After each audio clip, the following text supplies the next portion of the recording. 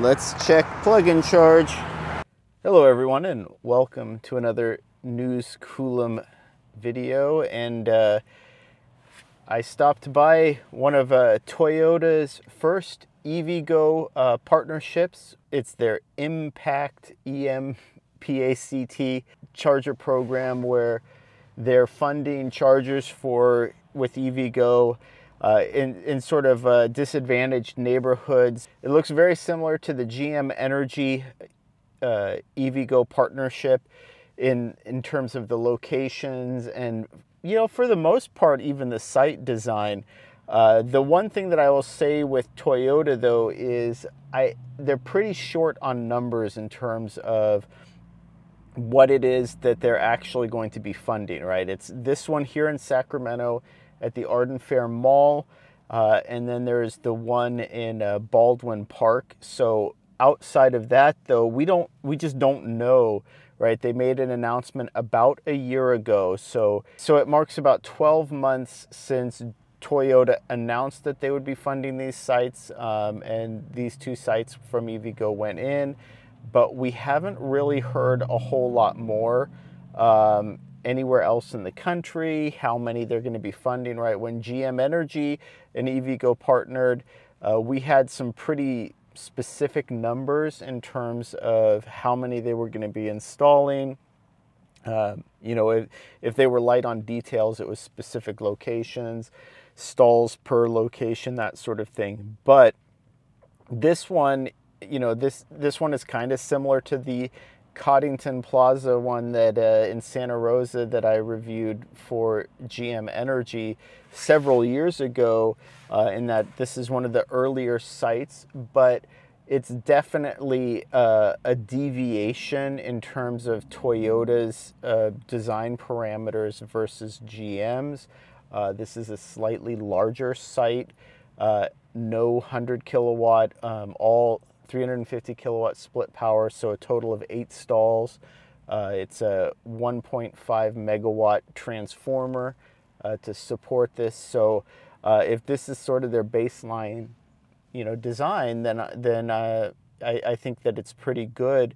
The one thing that I would say is, given this location, where it's sort of the extreme south end of the mall, not a whole lot going on here at this end of the mall, and the people who are using and prioritizing DC fast chargers are the ones who are gonna want to sort of just get in and out. So you'd want to place this closer to the types of services where you could just get in and out in a couple of minutes. But I would also suggest that for these, especially like if you're going to be locating them at these large retail plazas, I think Toyota, GM Energy, EVgo, I think they need to start exploring a little bit more with the level 2, especially the 80 amp, 20 kilowatt level 2 chargers that they could put in at these locations that would, you know, make a lot more sense for the business that's hosting them, and then just in terms of the usage for the average person. And then if you are going to put in chargers like this, I mean, I like that they're not priority parking, because, you know, you're not really competing for the parking spaces. All the spaces around here are empty. There were 2 Mach-E's when I got here, so the people that were here parking in this immediate vicinity were all charging, right? You know, it doesn't mean that there can't be some services nearby, because everything that you would be able to use in just a short period of time, it's going to take longer than you're going to be charging, more than likely, to get there and get back. So, but that being said, I like the site. I think it's a good sort of doubling down by EVgo partnership with Toyota. And then, you know, I know Toyota has, I mean, I've made fun of them, you know, when they do stuff like their self-charging EV, that's essentially just a hybrid or a plug-in hybrid.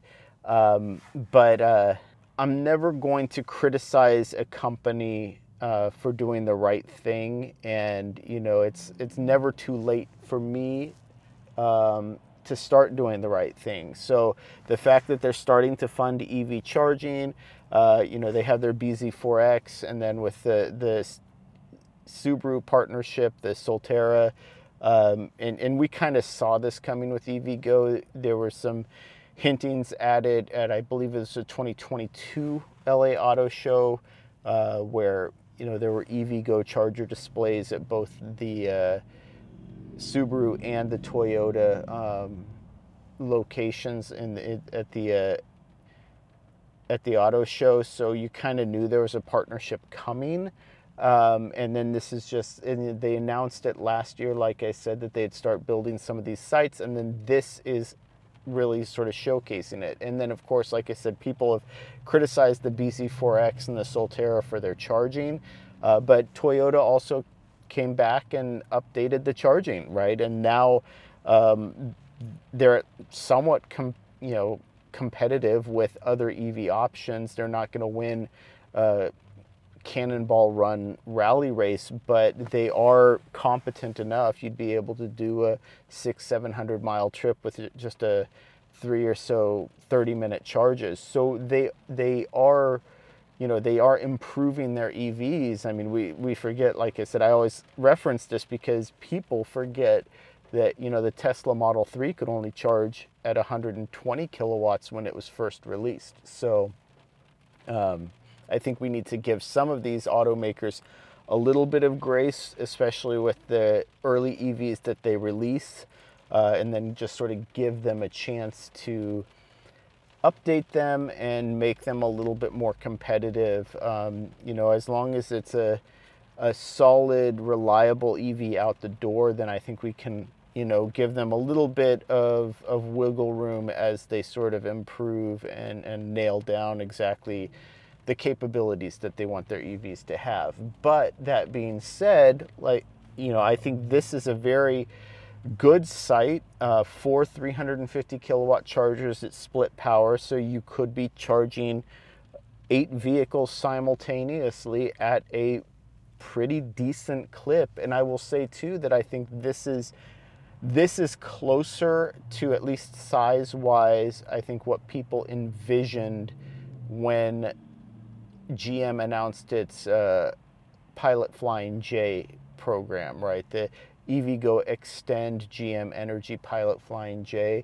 I think this is the size of site that I think people were more envisioning and what they would be comfortable with.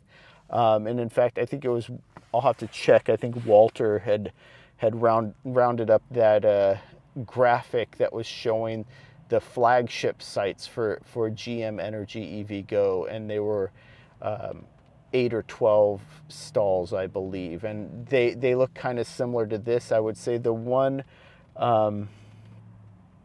miss here is the pull-through parking, which again, though, right now Toyota isn't really offering any vehicles that tow a significant enough trailer that pull-through parking is going to be a huge deal for them. And this is an urban support location. Like they're specifying that they're trying to support these lower income disadvantaged communities. In that regard, does this fit? Yeah, it kind of fits that that expectation, right, for what you would think a site would use, or what you think the common use case would be for a site like this. No pull-in parking at all, or there's some pull-in parking but no pull-through parking at all. So it's not technically a travel corridor site, though we are just a few miles off of I-5 and I-80, so maybe it should be.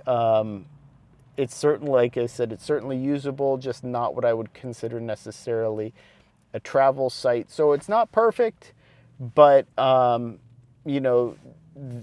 making inroads now, and with Toyota being one of the largest automakers in the world, if they really start to get behind this, working with EVgo, partnering with them to get these chargers into the ground in these various communities around the United States. But yeah, so I think this partnership is, around the United States is going to be a very compelling one for people who own EVs in the city and they just want another one of these just nice, capable charging locations where they can stop by. So kudos to Toyota. Like I said, this is one of the first two. The other one is in Baldwin Park in Southern California.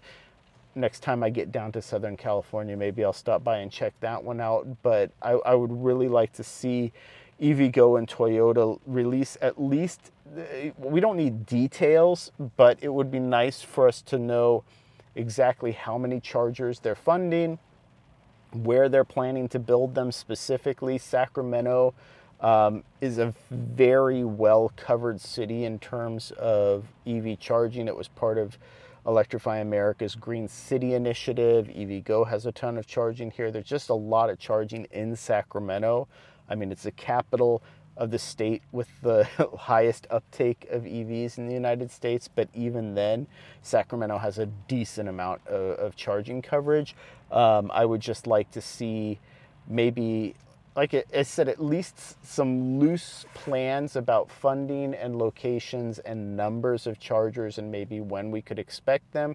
And then Toyota could start building this excitement about this program that they're doing.